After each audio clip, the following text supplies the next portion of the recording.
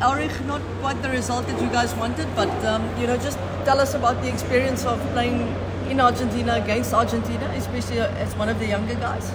Yeah, no, I think we all knew what we're gonna be up against in Argentina. Obviously, hostile crowds, like we know, coming here to Santiago, it wasn't easy, but yeah, I think we learned a few lessons. We'll take that further into the next week. You guys obviously still have a shot at winning the title next week. Does this give you a little more motivation going into next week's game?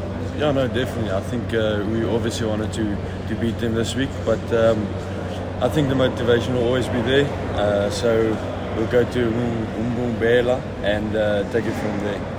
Just your career path so far and having this opportunity to play in the Rugby Champs. I mean, how far does this rate in your winning the Nelson Mandela Cup Challenge Plate, winning the Freedom Cup, and possibly having a chance to win the Rugby Champs? How far does this rate in your career so far?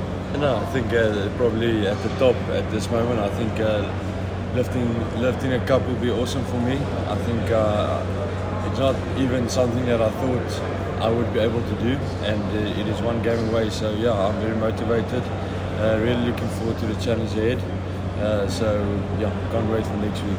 And then just looking back at the game, obviously chances, you guys had chances, there were errors at vital times and that kind of thing. What are the main takeouts that you will take going into next week's game? Yeah, definitely. I think the first few minutes of the game we really executed well. We played our game onto them and forced it onto them, and then we with simple errors and mistakes, slipping tackles, we let them back in, and with the crowd behind them, you don't want that. So I think we learned a lot of lessons that we will take into the next match.